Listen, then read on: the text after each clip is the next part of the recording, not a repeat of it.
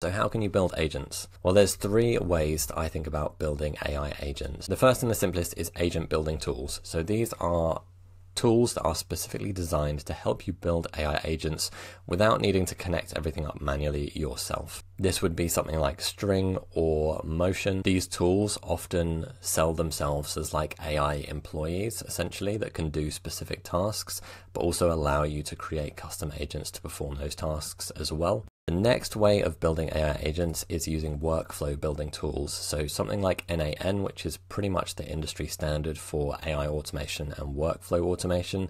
At this point, you can build AI agents within NAN, and I'll show you exactly how to do that in the next part of the video. And then the last option for building AI agents here is development tools.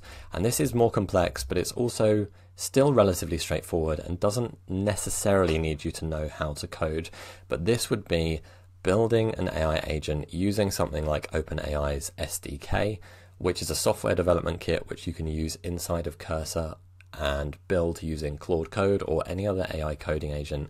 And these are pretty simple to set up. And I would use this option if you want to build an AI agent inside of something like an app or a piece of software that you're developing. Hey, Chris here. Just wanted to say, if you are building an AI app and you do want to start making a profit, or you want to launch it and get real customers, I'm building a community to help people do exactly that. Just go over to school.com/AI apps to find out more. I'll see you there.